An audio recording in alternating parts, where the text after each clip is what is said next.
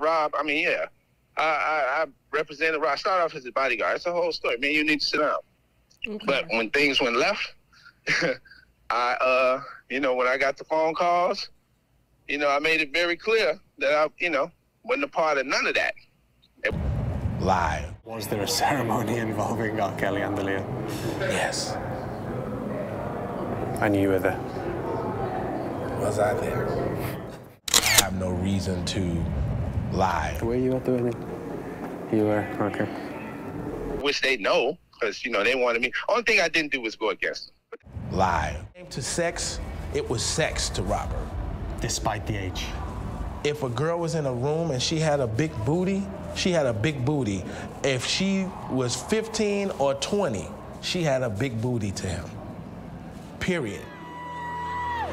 Another conversation for another day. You really can get the real inside. Like, if you watch the BBC interview, me and you sit down. In front of me. I've never seen an underage girl with Robert Kelly, and I've been right next to him. That's how clever he is. If what people are saying, I have no reason to lie. He's just, for the first time ever, confirmed that he was at Aaliyah's wedding with R.kelly, and that ceremony did take place. I made it very clear that I, wasn't a part of none of that. I've never seen Robert and Aaliyah intimate. I mean, he never. Now, of course, I'm not naive because he was working on an album, but it was never a kiss. It was never a holding of a hand. It was always we were all together.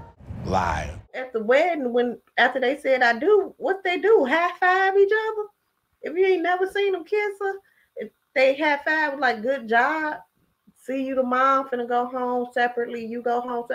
Please tell me how that worked. Because now I'm so confused. I'm so confused. And I have no reason to lie. He was there.